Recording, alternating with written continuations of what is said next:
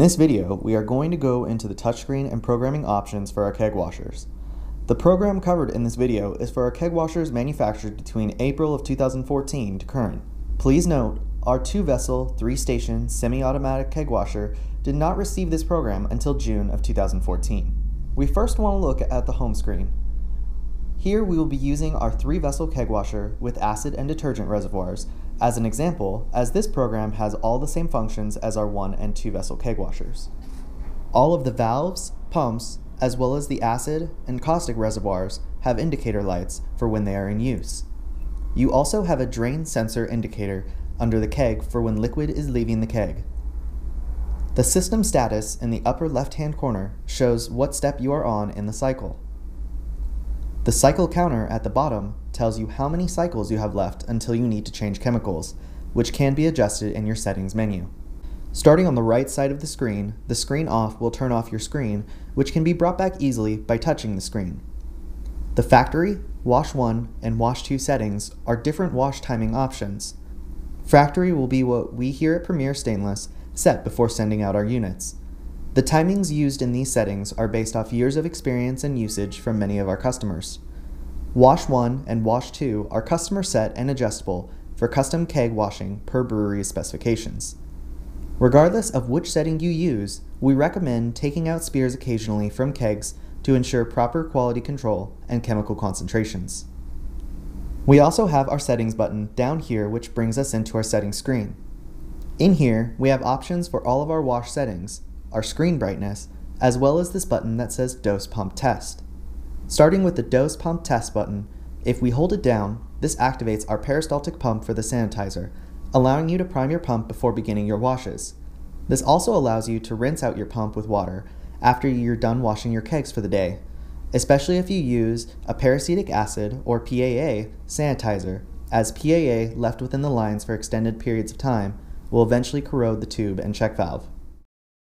Starting with the Wash 1 settings, go into the Wash 1 settings screen, which allows you to quick access specific parts of the Wash 1 settings. We're going to start out here in Step 1 to make it easy. You'll see in all the steps there's a shell and spear wash option. This activates the low flow valve, allowing the stem to be covered in liquid. It's good to note the longer you have wash times go for, the more liquid you are putting into the kegs, which means your evacuation times will last longer as well. Having long evacuation times may cause something called a sensor fault if the settings are excessively long. To not have this happen, make sure you have your times like the factory settings, which are as follows. Step 1, water rinse, shell will be 16 seconds and spear will be 8 seconds. In Step 2, we have your caustic or detergent wash. You can press the active or disable button to turn this step on or off. You may also repeat the caustic cycle multiple times. From our research, we have seen better and faster cleaning by doing short, multiple cycles rather than longer wash timings for the shell and spear, as you have shorter evacuation times. For this, we will have Step 2 caustic wash be at 25 seconds for shell and 8 seconds for spear. The Step 3 is the same concept as Step 1, although if the caustic wash is disabled, Step 3 water rinse will also be disabled.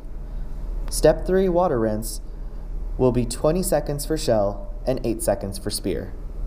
Step 4 acid wash is similar to your caustic wash, allowing you to change your times for shell and spear washing and repeating the cycle. Once again, shorter and multiple cycles is better than longer times. If you decide to disable Step 4, Step 5 water rinse will also be disabled. For this, we will have Step 4 at 25 seconds for shell and 8 seconds for spear. Step 5 water rinse 3 will be 20 seconds for shell wash and spear wash 8 seconds. Moving on to Step 6, sanitize wash. We will have the same shell and spear options, but we also have what is called a hold timer. What this does is allow liquid to sit at the bottom of the keg for a moment and allows time for the sanitizer to drip down the shell, so when you evacuate your kegs with CO2, you do not have any excess sanitizer on the shell or stem. Step 6 sanitizer wash will be 15 seconds for shell, 5 seconds for spear, and a 45-second hold. Step 7 is the initial CO2 evacuation, which is not listed, while Step 8 is the CO2 pressurization phase.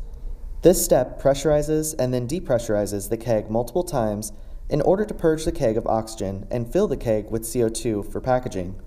You may do this as many times as you see fit to decrease your O2 levels. For step 8, we will have CO2 cycles at 2 for factory settings. Finally, we have your cycles until chemical change, which is a cycle counter from the home screen, in which to remind you to change your chemicals every set amount of cycles. We will set that for 15 cycles before a chemical change. And if we press the home button, we get back to the home page and are ready to start washing kegs. This was an example of a 3-vessel, 3-keg washer, which does have more options than its 1- and 2-vessel counterparts, but this video should cover any questions you may have when it comes to our program and overall operation. Thank you for watching, and we hope you enjoy our keg washers.